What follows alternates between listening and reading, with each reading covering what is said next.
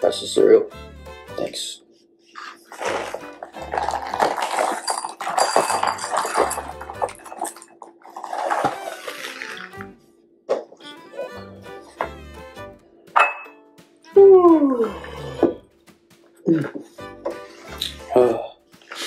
How'd you sleep? Did you sleep good? Good. Yeah, me too. This is crazy because I feel like I haven't even been late to anything in like, I don't know, 2 or 3 weeks, you know? What do you mean? What do you mean do I know what today is? I mean, to be fair, really, and I don't. Not really. Like Saturday, Friday? Is it Saturday? Did you pass the coffee? Yeah, just top that. Good. Thanks. It's good.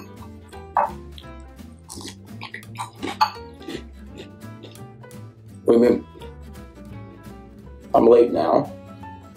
For what? It's Sunday. Today's Sunday. I have to host. I'm hosting today. Oh my gosh. I have to get ready. I I cannot. Gotta get my Sunday best on. I'll be right back. Oh, hey! Welcome to Vision Church Online for our Easter Sunday service.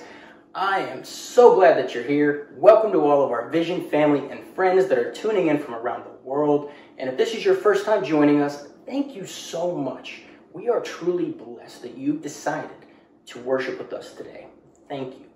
I'm your host, Corey B., along with my co-host, Kevin, who's out in the field. We have a great service planned for you today. And before we jump in, I want to make sure no one misses it. So go ahead, like the service, share it if you're watching on Facebook.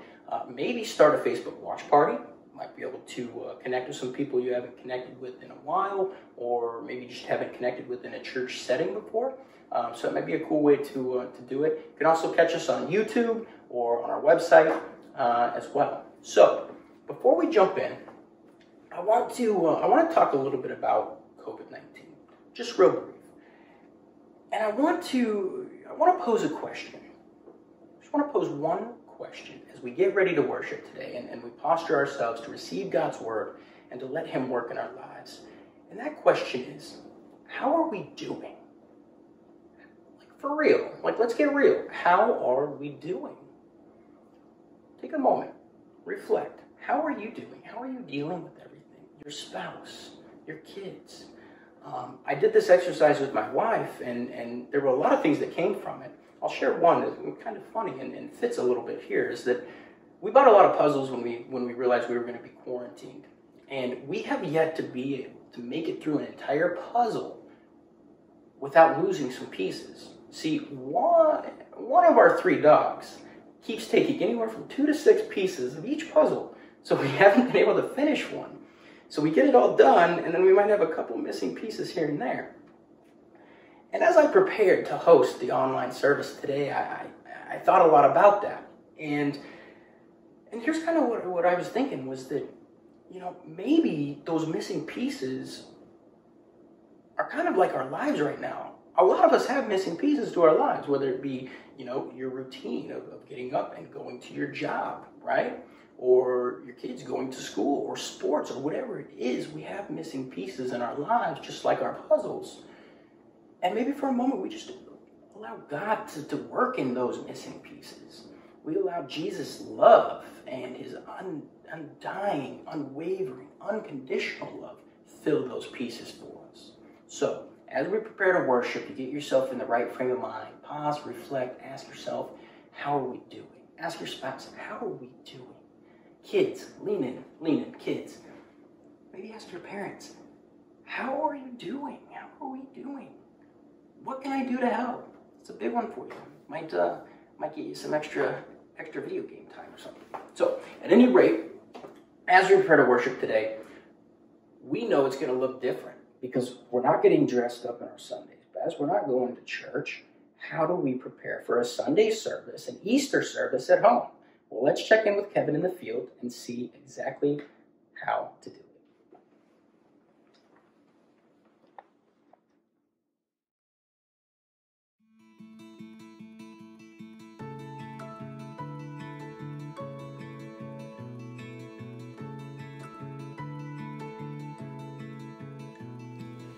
Jesus taught that others would know that we are his followers by the way we love one another.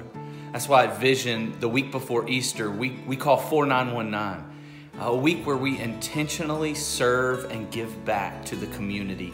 Every year at Vision, at the end of the year, we give a huge offering called Beyond, one-time offering that goes solely to reaching people with the gospel and loving them. And this year's hard because of COVID-19. We weren't able to get out into the streets and be the hands and feet so much. And so we had to get creative, and we did.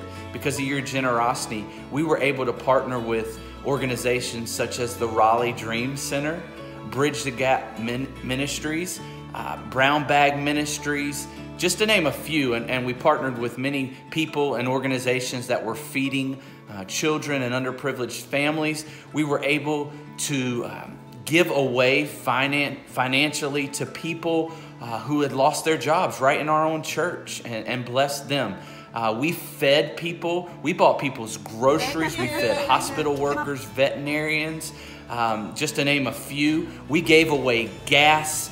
We had a local food truck go in a neighborhood and just feed people. And man, isn't it awesome to know that because of your generosity, because you give week in and week out, we are still able to give. Because you give, we give. And man, we are for the 919. And I'll just tell you that Jesus is doing something incredible in the lives of so many people because of your generosity. Thank you for being the church. As we prepare to show our obedience through our tithes and offerings, let's remember God's generosity in our lives, His forgiveness in our lives, and for His Son, our Savior, Jesus Christ. God's blessings know no bounds, and our obedience and giving is but a small token of gratitude that we can impart so that the church can love like Jesus in the community and help those in need. Check out this quick clip on how to give, and remember, God is good all the time.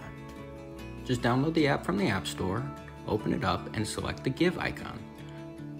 Scroll down and you'll see where you can give. It's neat, you can give one time or recurring, up to twice a month. You can even select what fund you'd like to give to.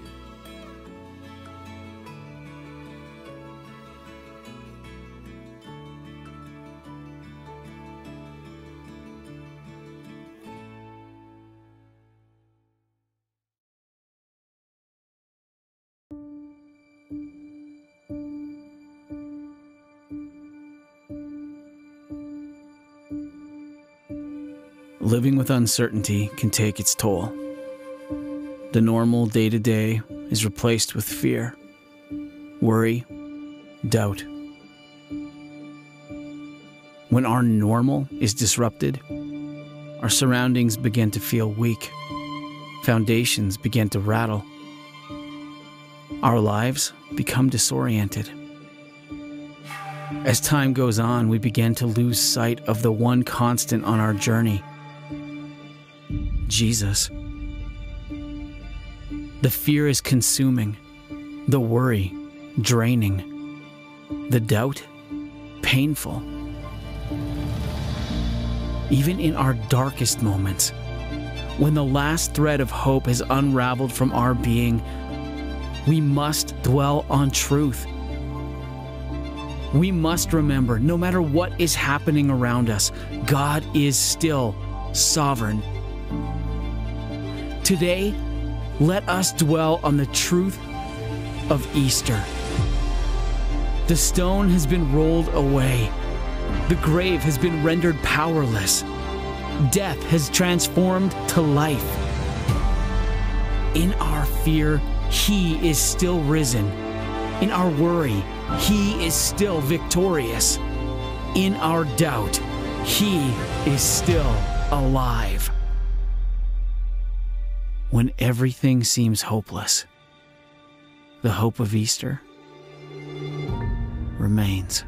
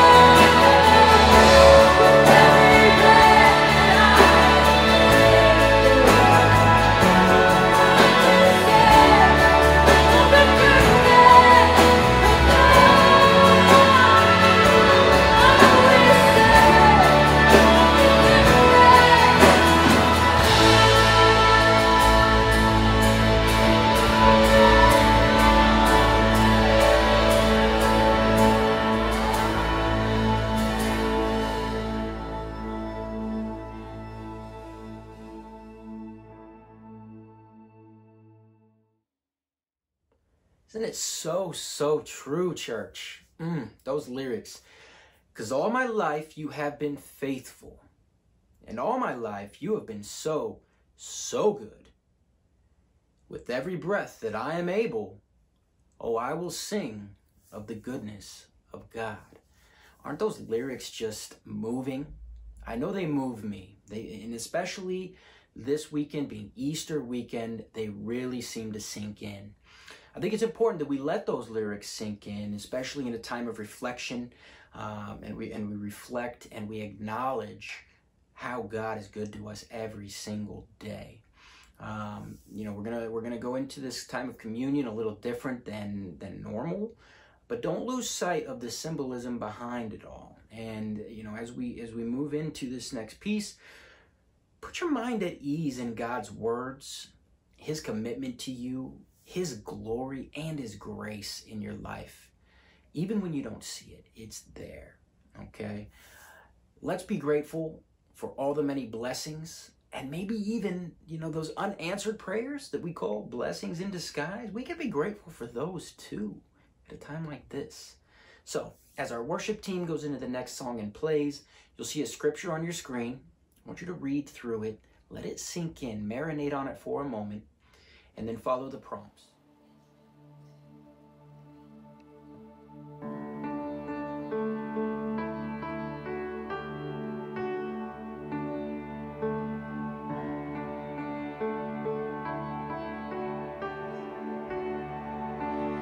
In the darkness we were waiting, without hope, without light, till from heaven you came running. There was mercy in your eyes, to fulfill the law and prophets. To a virgin came the word, from a throne of endless glory, to a cradle in the dirt.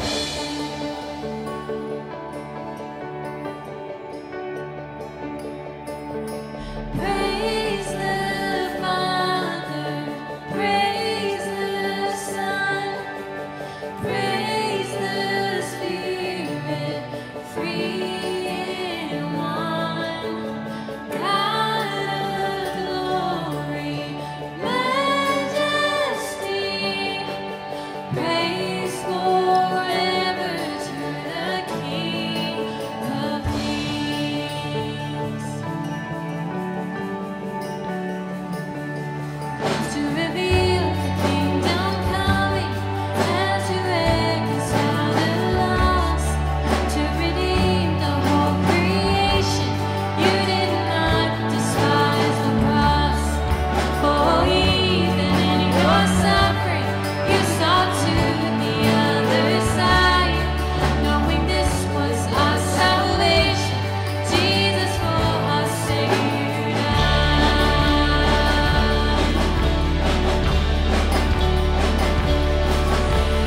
Praise the Father, praise the Son, praise the Spirit, three in one. God of glory, majesty, praise forever to the King of Kings. Praise the Father, praise the Son, praise the Spirit, three in one. God of glory, majesty, praise forever to the King of Kings. Praise forever to the King of Kings.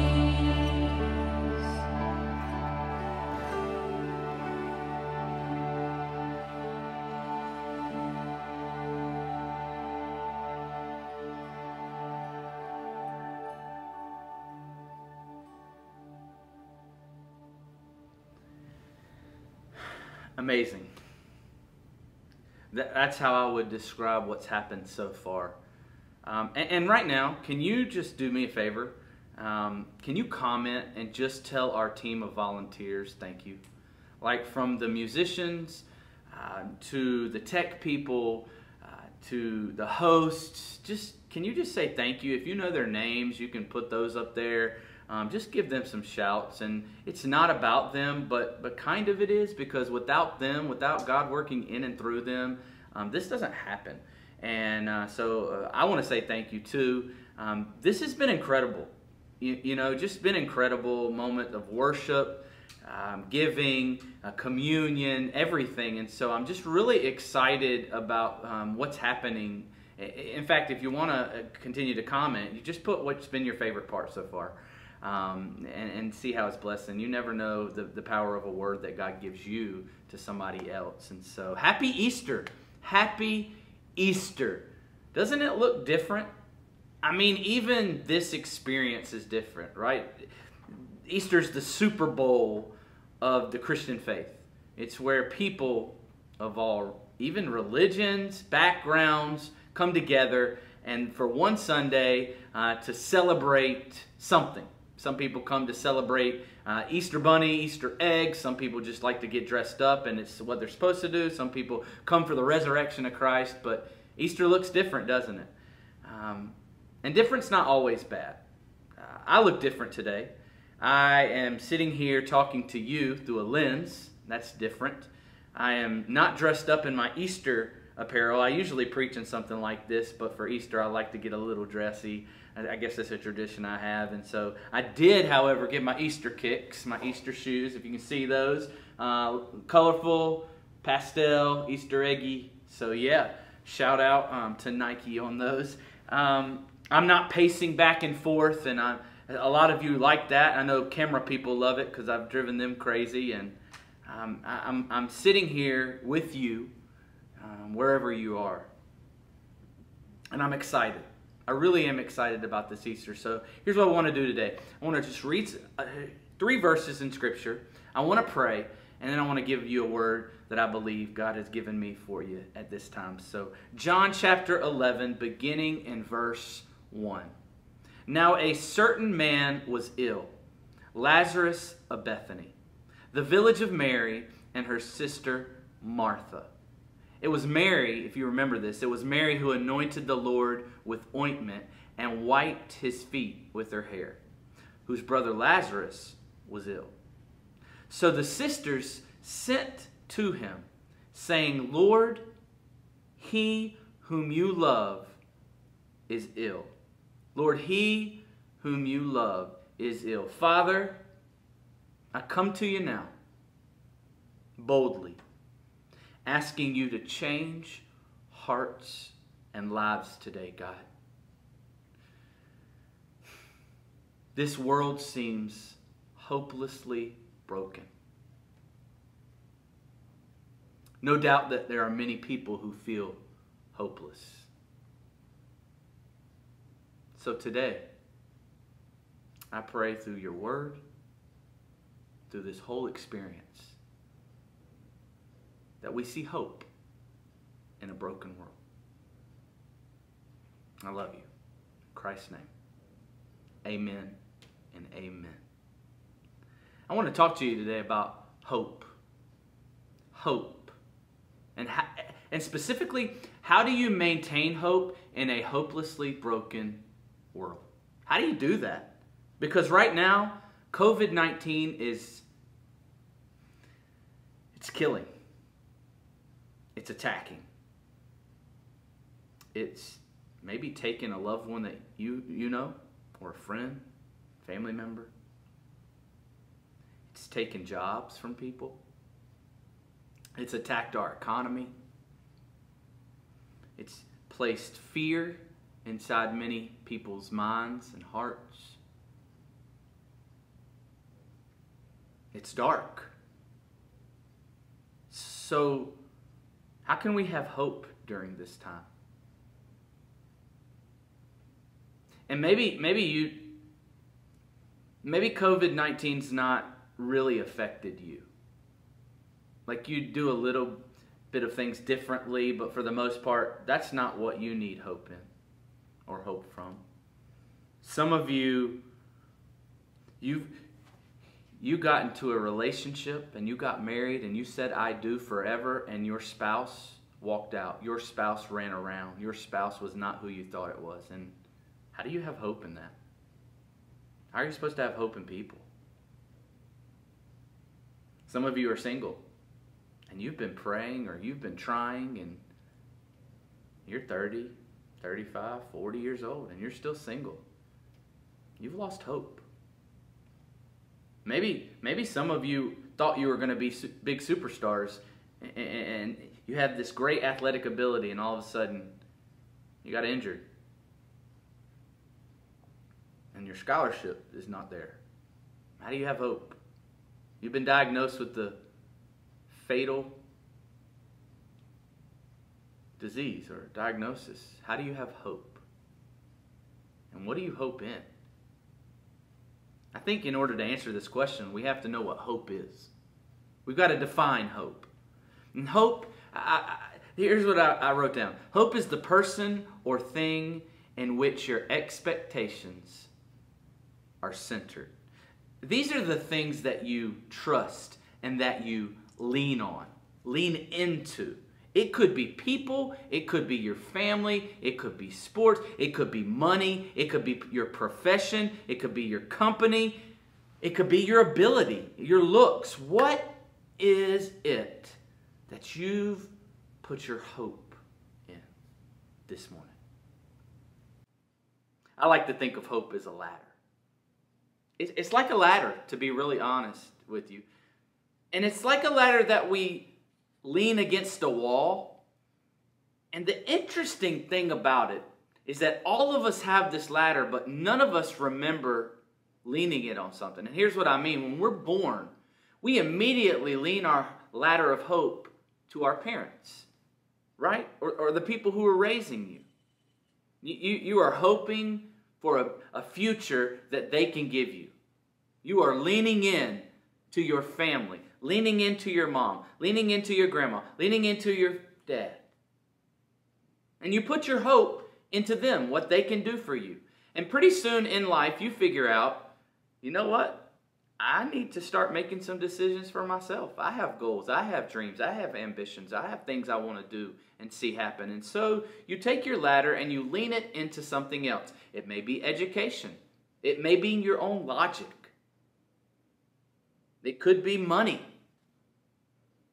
The things of the world. It could be athletic. It could be anything. But throughout the life, we lean our ladder of hope onto different things. This morning, your ladder is leaning on something. It's leaning somewhere. And the truth is, we don't begin to feel hopeless, and we don't even recognize where our ladder is leaning a lot of times until the ladder starts to shake. For many of you, your hope was in your 401k or your investments or the stock market, and as soon as that has been touched, as soon as it starts to crumble, your ladder, you feel it shaking.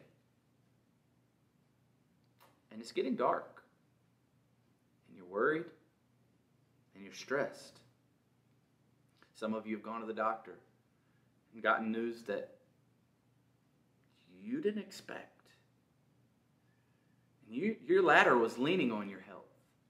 It was leaning on what you're going to be doing in 5 years. And now you don't even have 5 months. Now, you were looking forward to retiring.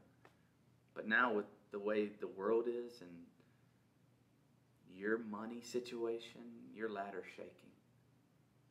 Where's your ladder leaning this morning? Because it's only when we begin to experience the free fall.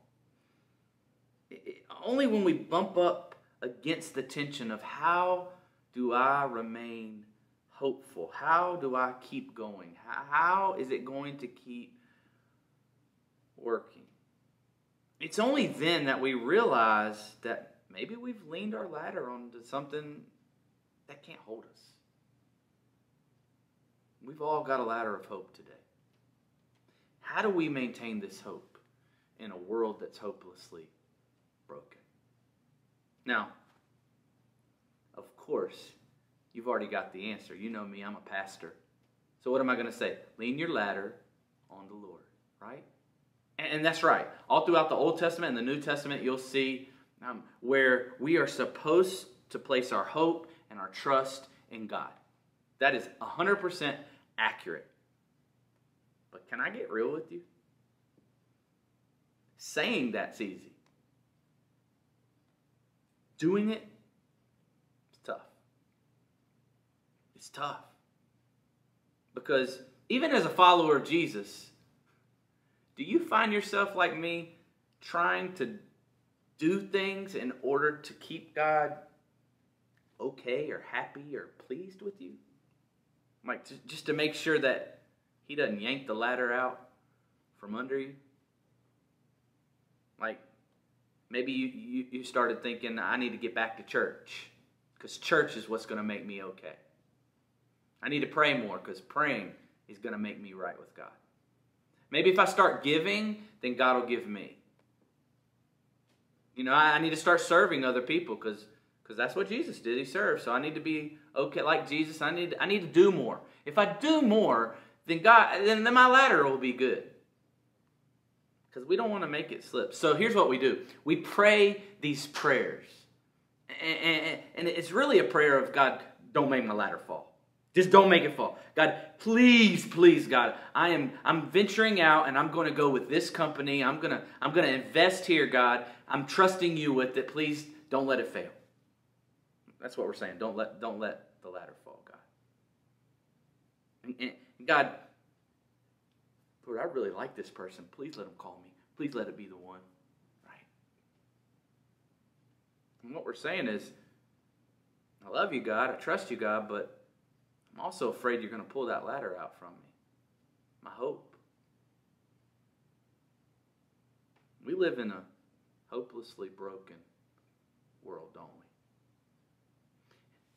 We can try to invest, and we can try to plan, and we can try to prepare, and we can get a great education and puff up knowledge inside. But at some point, and maybe it's today for you, you realize that nothing in this life, nothing in this world is secure enough to hold your ladder of hope. Nothing. I mean, some of you are watching right now that have lost loved ones in the last year. And it's killed you. You're not even the same person because your hope was in them. And it's hard. And at that moment, when the pressure's mounted and the stakes are high, and it's a life or death situation, and it's dark, and you're in despair, how in the world do you have hope when it looks like there's no way out? In our passage today, in John chapter 11, this is Mary and Martha. They find themselves in this type of situation. It is dark and death is knocking. Their little brother Lazarus is ill and he is dying. He is moments away from passing on. And they love him. And they don't want to lose him. And it looks hopeless. And they get this idea because Jesus is not there. Maybe that's a word for you today. Maybe you're in a situation that it looks dark right now, and it looks like Jesus isn't there. But they find out that he's just several miles down the road, and he's really easy to get to. And so today's standard, what we would do if we found out that we needed somebody, we'd call them on the phone, or we'd go and get an Uber. We'd hop into our Prius. I keep saying Prius. I don't know why Prius. Prius. I don't think pastors should drive Priuses, but that's neither here or there. Anyway, they don't have access to that back then. Mary and Martha, what do they have to do? They have to take pen to paper. They have to write a note because they need Jesus to come heal. They need Jesus to come save and deliver. And so verse 3 says, the sisters sent to him saying, that means they got a runner. A runner is a person that would take a letter and send it to the person that it needed to go to. So they wrote this note. And they give the note to the runner would take it to Jesus, and Jesus would read the note, and whatever's in that note has to be good enough to wow Jesus. It's got to be something that Jesus goes, oh my gosh, I've got to go. Stops everything, drops it, and runs back to Lazarus. That's how good the note needs to be. If you had one note that you could write that would save your brother's life, that would save your sister's life, that would save your spouse's life, the person you care about the most, you got one chance to get God's attention to come and save him, to come and heal him. What would you write? You ever think about that? Think about it. What would you write? If my wife, Mandy, if she was on her deathbed and I knew that I could write one note to God to save her, I would beg God to come and heal her. Because she's Mandy. She loves God. And she serves God. And she leads the women at the church. And she pours into people. And she's an amazing mother. And I can't do this parenting thing without her. She makes me better. She holds me accountable. And God, don't take her. Don't take her. I would beg God. I'd write that in the note. But that's not what we see Mary and Martha writing. It's really ridiculously fascinating if you look at it, because if I'm Mary and Martha, I'm saying, Lord, Lazarus, the one who loves you, Lazarus, the one who has given his life to you, Lazarus, the one who serves you and worships you, the one who spends time with you, God, the one who talks just amazingly about you. He's really nice to the senior citizens down the road in our community. He helps out. He serves others. That Lazarus, he is dying and he needs you to come now. Please come and save his life. That's what I'm writing. But that's not what it says. Look at Scripture. Lord, he whom you love is ill. Isn't it interesting that Mary and Martha, in the midst of darkness, in the midst of a hopeless situation, in the midst of death, conclude that what will get Jesus to come and heal Lazarus is not reminding Jesus of Lazarus' love for him, but reminding Jesus of his love for Lazarus. Let me tell you today's big idea. I always, if you know me, then I always like to have one big idea that you lean on. Here it is. Following Jesus is more about his love for you than your love for him. Following Jesus is more about his love for you than your love for him. When I hear that, I think how much of my life, how much of my following Jesus have I made about what I do for him? If I get my prayer life right, if I serve right, if I love him more, my performance improves. Basically what I'm doing is improving a spiritual resume. But here, in a pressure situation, in a dire moment, in a matter of life and death, what seems to surface in Mary and Martha's heart is not how much Lazarus has done for Jesus and how much Lazarus loves Jesus. It's how much Jesus loves Lazarus. I mean, could it be that the Bible is not so much about us as it is about God's love for you? I mean, could it be that we've got this Christianity thing wrong? If you study Scripture, if you look through the Old Testament, New Testament, if you look in the New Testament at Jesus' life, you will find, other than his earthly parents, Mary, Martha, and Lazarus were intimately close with him. In fact, the second to last week of his life was spent solely with Mary, Martha, and Lazarus. I mean, they were close to Jesus. And there's a theme in the New Testament that those closest with Jesus seem more preoccupied with Jesus' love for them than they do with their love for Jesus. I mean, you think about John. You ever heard of John the disciple? See, Peter? So Jesus had 12 disciples that he poured into, but he also had these inner three, Peter, James, and John. This is the John I'm talking about. John.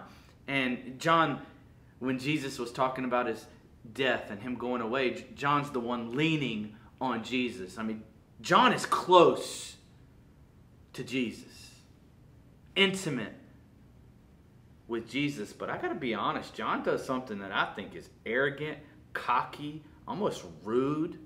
He gives himself a nickname.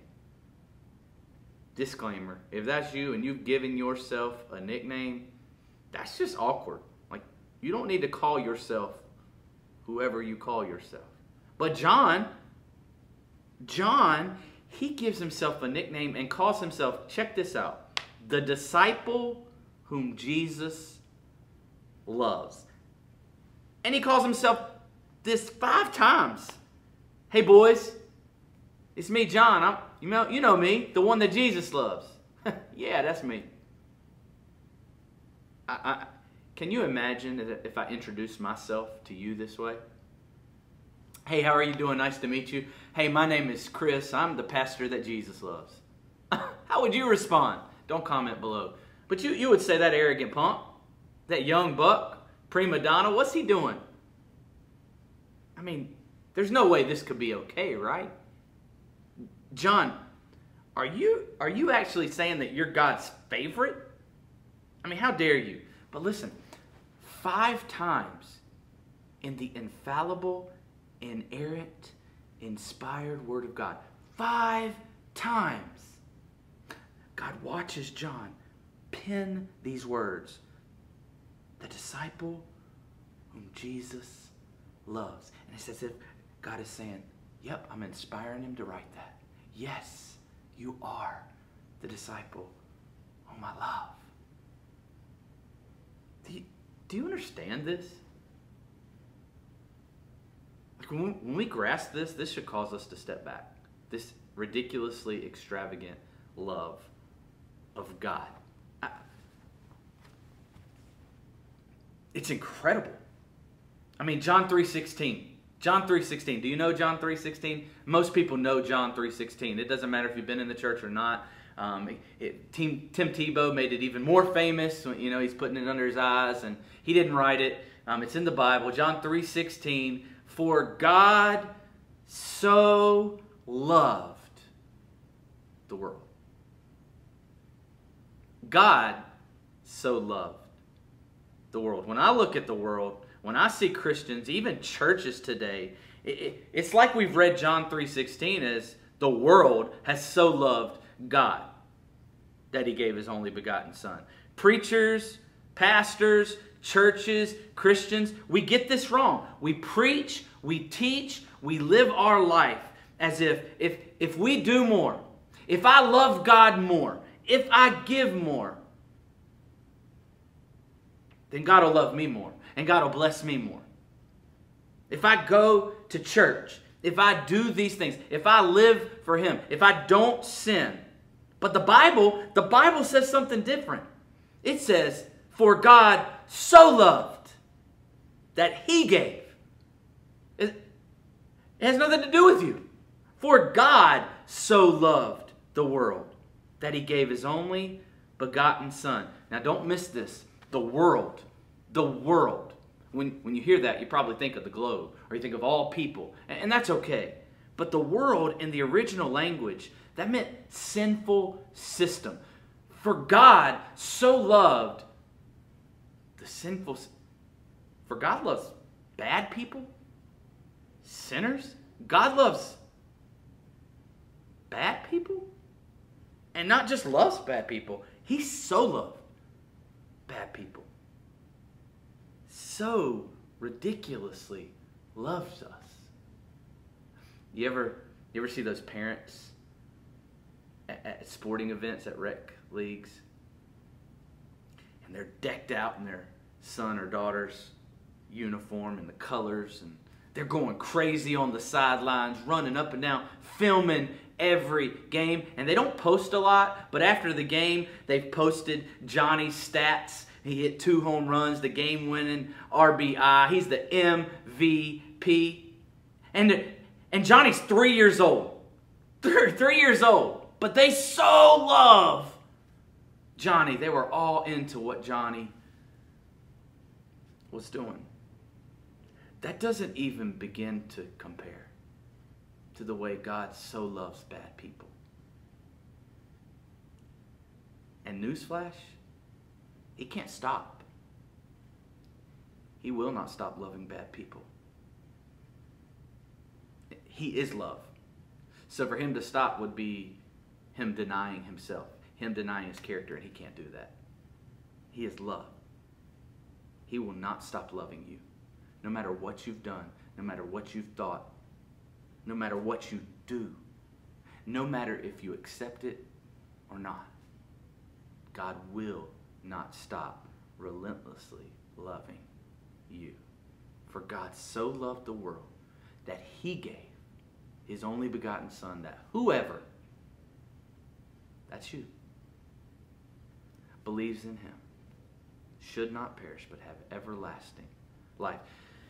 Do you remember in Luke 5, Peter and the boys, they were fishing, they didn't catch anything, and Jesus says, hey, go a little bit deeper, go out there, and throw your nets down. And Peter's like, Lord, we've been fishing, I just don't know, but I'll do it. And so he goes out there. Man, sure enough, the boat is overflowing with fish, and it's on the verge of sinking, and Peter's just, do you remember Peter's response in that moment? Peter looks at Jesus and says, leave me. I'm such a sinful man. Peter said, God, you've got to go. I can't be around you. Lord, you can't bless me like this, because I can't live up to what you're asking me to do. I can't be who you want me to be. Why does Peter say that? Why does he think like that? The truth is, that's what we think like. You think about relationships in your life. They're two-way, aren't they? We act and believe as if you hold up your end of the relationship and I'll hold up my end. Don't let down, because I'm going to hold up my end. And if we're honest, that's how we view our relationship with God a lot of times. We believe God is waiting for us to hold up our end of the relationship. So when God fills up the boat with fish, Peter realizes, I can't do this. There's no way I can keep up my end of the relationship. You can't bless me this much. You can't love me this much, because I can't give it back. So Peter says, you got to go, because I'm sinful and I'm disgusting and I'm going to fail. And you can't love me, because I won't love you back like this. Let me help you out. That's not the gospel, though. See, God understood that humanity would never be able to hold up their end of the relationship with Him. No matter how hard we try, we'll never be able to hold it up. And so He sent His Son to do what you can't do. To say, I'm here, and I'll hold up your relationship, into the relationship. And now, listen, if we simply lean our ladder into Jesus, we trust in Jesus, into God's Son, then our end of the relationship with Him is upheld now for all eternity. We got to let our ladder go and lean it into Jesus. Jesus is the way, the truth, and the life. Not your job, not your status. Listen, Christian, not your talents and abilities. You got to lean into Jesus. And for those of you thinking, I'm not good enough, listen, Peter. God will never stop loving you. God will never turn you away. Whether you accept it, whether you reject it, whether you ever acknowledge it, God will never stop loving you, pursuing you. He is for you. He is toward you. God so loves you. That's the Easter message. 1 John 4:10, it says, in this is love. Not that we have loved God, but that he loved us and sent his Son to be the propitiation for our sins. That's a big word, propitiation. Think substitute. That Jesus took your place. He subbed in for you. He paid the penalty. He paid your price. He held up your end of the relationship. And now you have a responsibility. Whether you lean your ladder on him or not, the choice is yours. But if you do, that's how you find hope in a hopelessly broken world.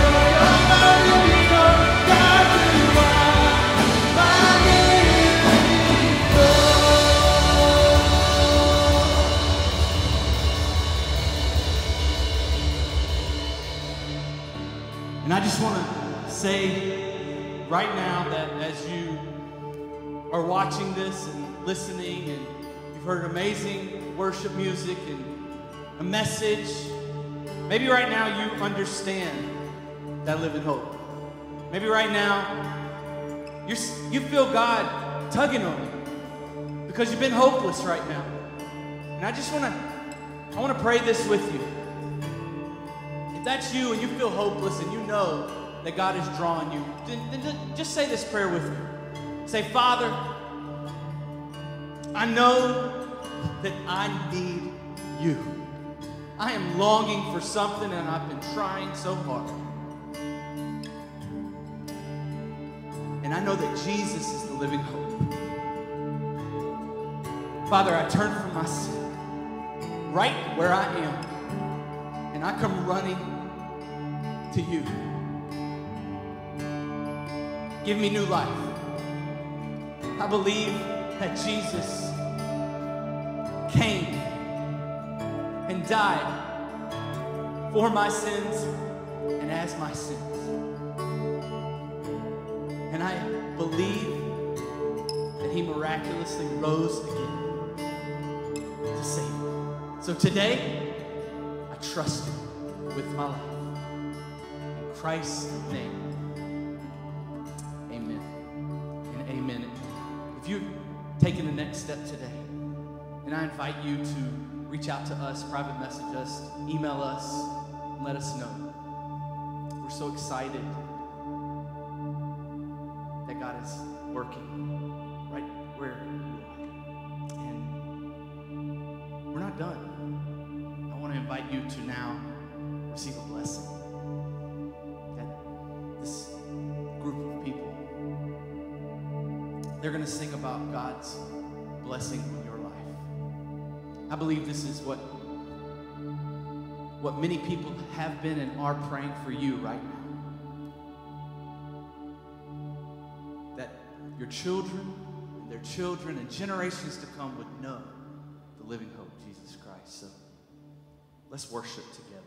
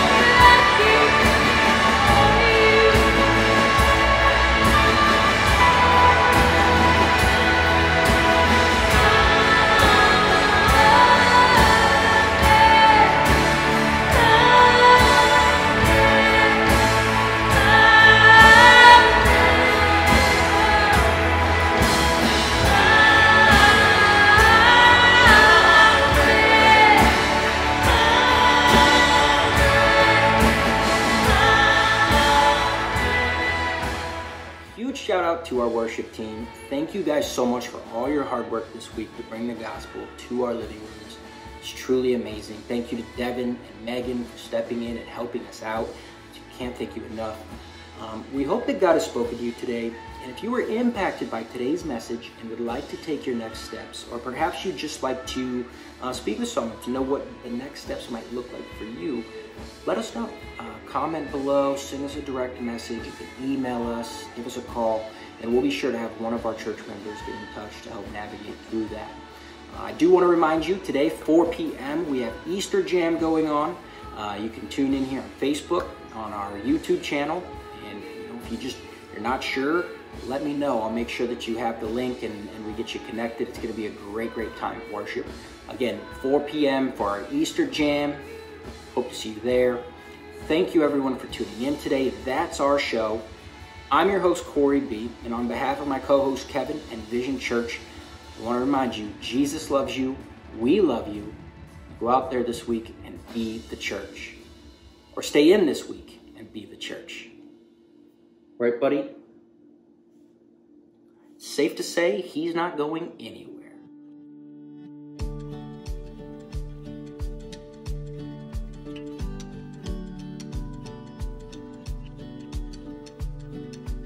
All right.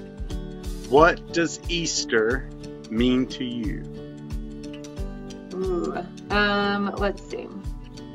It means remembering that Jesus died for us and that he had a very painful death, and that when I really think about that, I'm so thankful that he went through all of that pain and suffering for me and everyone.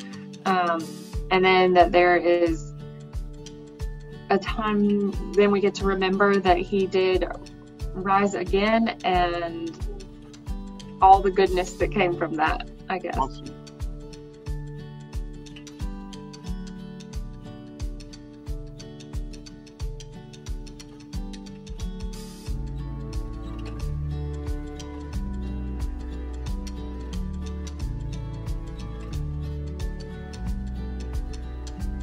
What does Easter mean to you? So as mind-blowing as it is that a friend of mine told me earlier that you can roast peeps, roasted peeps, creme brulee peeps, as mind-blowing as that is, Fantastic. the thing about Easter for me, what it means to me is that there's hope for suffering in the face of suffering and evil in the world.